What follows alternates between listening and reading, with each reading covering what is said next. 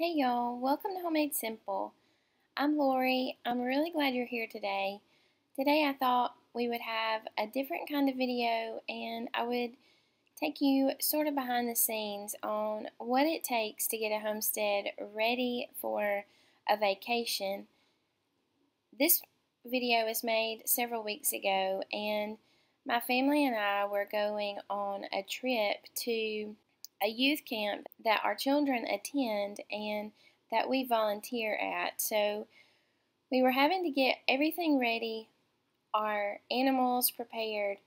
The good news is that Camden, our middle daughter, was going to stay behind and take care of all of the animals. And so I was trying to get things ready for her so she didn't have to do a lot of extra running around, and as well do all of the normal mom getting everybody ready to go kind of things. So I hope you enjoyed today's video and I am really glad you're here.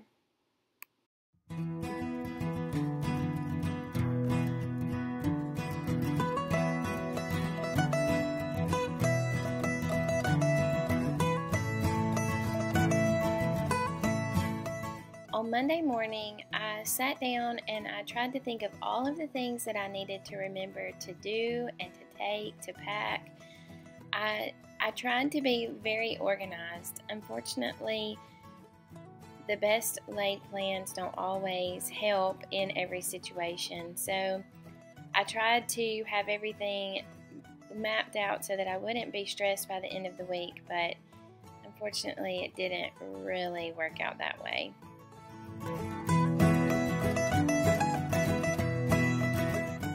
I normally make bread twice a week, but this week I had also signed up for taking bread for our community meals at the campground, and so I wanted to get a good start on that. So I went ahead and started making the bread on Monday. The good thing about homemade bread is you can pop it in the freezer and it stays fresh and moist. All you have to do is take out the baked loaves and let them thaw, and they are as fresh as homemade, just not quite as warm.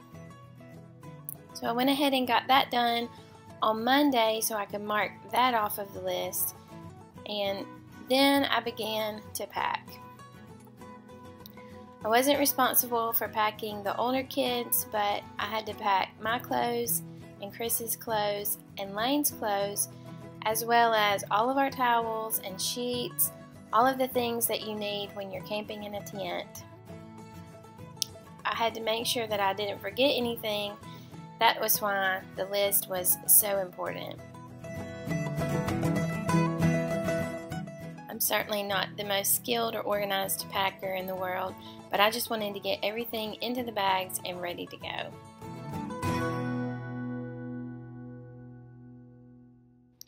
To try to save money, I've started cutting Lane's hair, and while I'm not quite as proficient as a professional, it worked out okay in the end.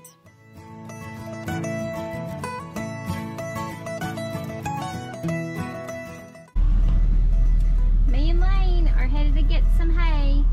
We are going to get enough to make sure that we have plenty while we're gone and Camden is taking care of the animals, so she doesn't have to go on a hay or feed run while she's here by herself.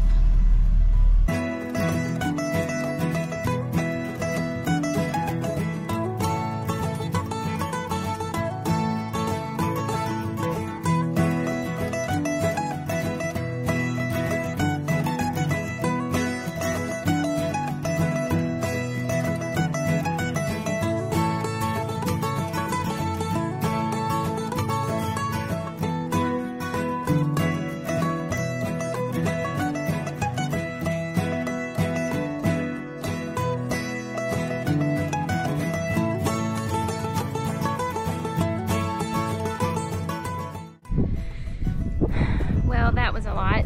And the biggest thing about being a newbie and getting hay on your own is I never know if it's going to fall out of the truck. So I did the best I could. Hopefully there will be no casualties on the way home. I'll let you know when I get there. We made it without losing anything, and I want everybody to notice my highly skilled rope tying skills right there, because I found a rope in the truck and I thought, well, I'll try to tie the rope around the hay so that it doesn't fall out. Man, I miss my calling. I could be a rope tying specialist, but I guess I'll just use my skills here as a hay unloading specialist. Getting hay is a lot like shopping at Aldi. If you've ever shopped at Aldi, you know that you have to touch each grocery item about 5 or 6 times before it finally gets into your pantry. Put it in the buggy, take it out of the buggy. Put it back in the buggy, take it out of the buggy, put it in your car, take it out of your car, put it in your pantry. Well, getting hay is a lot like that. You drive to get the hay, you put it in the truck, and then you tie it down so that it doesn't fall out of the truck, and then you get home, throw it out of the truck, and load it into the trailer. Okay, well, that's done. I gotta go get a second shower and a lot of water. It's really hot today. Next on the list is to clean this horrendously messy car. We have a really bad habit of just jumping out of the car when we get home and leaving all of the mess inside. And so our car is perpetually messy. I don't really like to take the time to clean and vacuum the car very often, but I was so happy with how clean the car was, and it made me realize that a clean car really makes a big difference in your trip. Right before the trip, I found Lane a shirt that said "So cool like Dad," and so I thought it would be really cute for him and Chris to have matching shirts. So I bought a plain shirt from Amazon, and I made Chris one on the Cricut that said "So cool like Lane." They were really cute, matching at camp, and that was a fun project for a little bit of a break from all of the animal work and packing that I had to do throughout the week.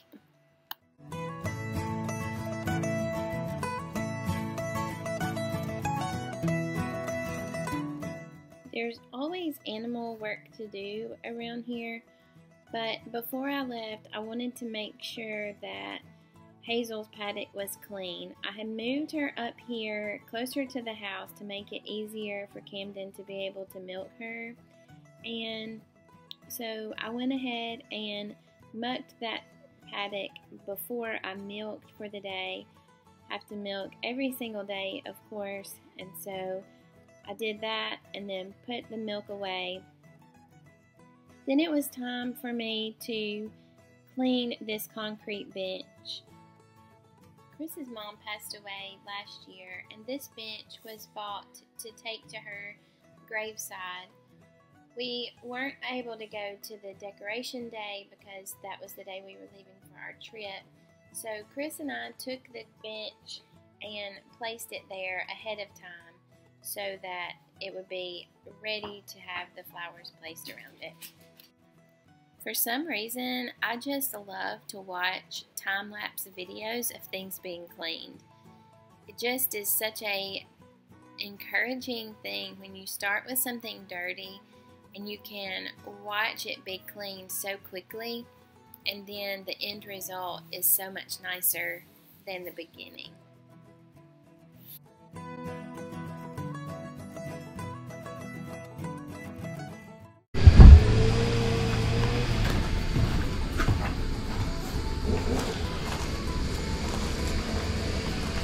You can put it in the basket.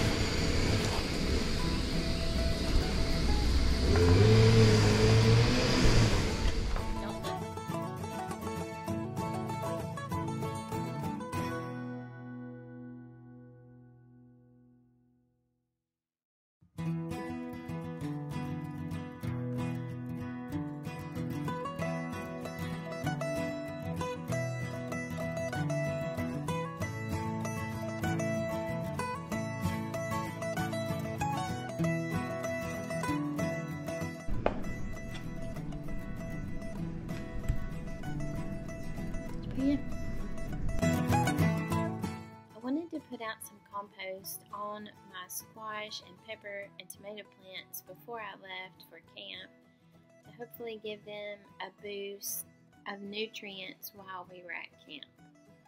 I'm trying to be a better gardener, but this is something that I'm really struggling with, and I'm hoping to get better in the future. It's been a really long time since we've been able to camp in our tent, and so we wanted to set it up ahead of time and make sure that everything was okay, that there wasn't any mold or mildew or anything that needed to be repaired, and also to let it air out a bit before we packed it up into the car. This really ended up being a sort of disastrous week to tent camp. I ended up getting bronchitis and I was just really sick all week, and the temperatures were 95 or better every single day. So we probably, if we had known ahead of time, probably would have made different arrangements. But it's one of those situations where you do the best you can and you make memories in the process of being a little bit miserable. But I was able to recover when I got home, so all is well, and I'm looking forward to our next camping trip, but I'm looking forward to it being in the fall instead of in the middle of the summer. We do this camp every single year, and so we're going to have to find a better plan for overnight than staying in this tent. The week of camp seems to always be one of the very hottest weeks of the year. So I'm not sure what we're going to do. We'll have to keep planning and thinking about a better alternative.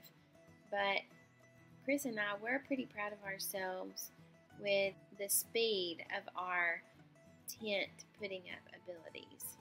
It'd been a long time since we'd done it, but we figured it out pretty quickly, and that was a good thing.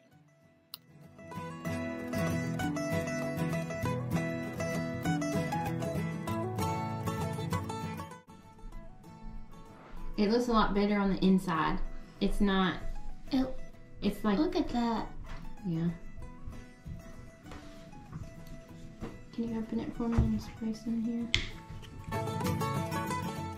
Kendall and Camden had gotten their wisdom teeth taken out about 2 weeks before camp, maybe 3, and they strategically placed the wisdom teeth extraction so that they would be completely healed and ready for camp.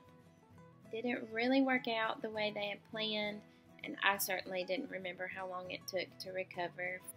But the day before camp, Kendall came to me and said, "Mom, I have some really bad pain in my mouth." And I looked and it looked really bad. And I called the doctor and he said, "Well, you can come in on Monday morning and I will take care of it." Well, we were already going to be at camp on Monday morning. So he told me a way that I could try to take care of it ourselves. And so I became Dr. Mom for a minute, and we were able to get a lot of the infection out of her tooth cavity, and she was able to just take the antibiotics and recover throughout the week instead of having to make a special trip back down to Birmingham to get her tooth looked at by the dentist. He said 5% of his patients have this happen. Of course, we have to be the upper class. It definitely looks better. That area right there is still swelling. Does it hurt real bad? Mm-hmm. Did you push on it to try to get it out? Mm-hmm. Okay. Well, with that crisis averted, it was time to pack up all of our stuff in the car. We did have a lot of extra things because we were not only leaving for the week, but we also had to have all of our camping supplies. So we packed up our car absolutely to the brim, and Kendall's car also was full of their stuff. So we had everything loaded down, and it was finally time for us to head out. Well, if we're ready or not, we've got all the stuff that we've remembered in the car, and now we're off to camp. Going to worship this morning and then heading to where we're gonna pitch our tent. We're excited, sad to leave one behind, but we know she'll have a good time.